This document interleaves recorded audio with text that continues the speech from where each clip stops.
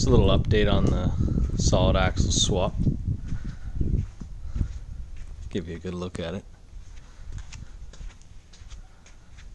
So it's about 1.5 inches forward I mounted the axle.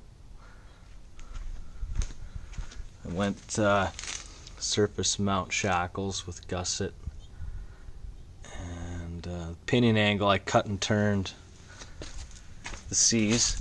Have about 9 degrees of caster with a 20-degree pinion angle, 18 to 20. Plated the frame and made the steering out of, I think it was 1.25 inches or 1.5 inches quarter wall DOM. Welded bungs in with 1-ton tie rods. The leaf pack is the Wagoneer leaf pack minus some leaves with an Xterra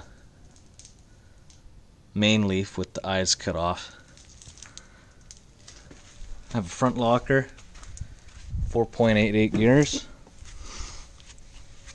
high steer,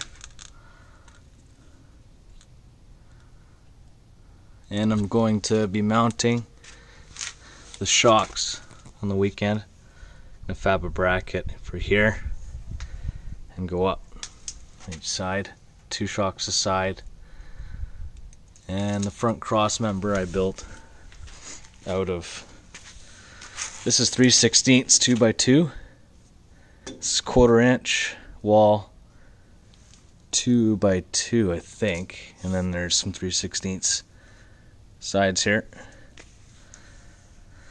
So haven't done anything for the exhaust in the front drive shaft yet.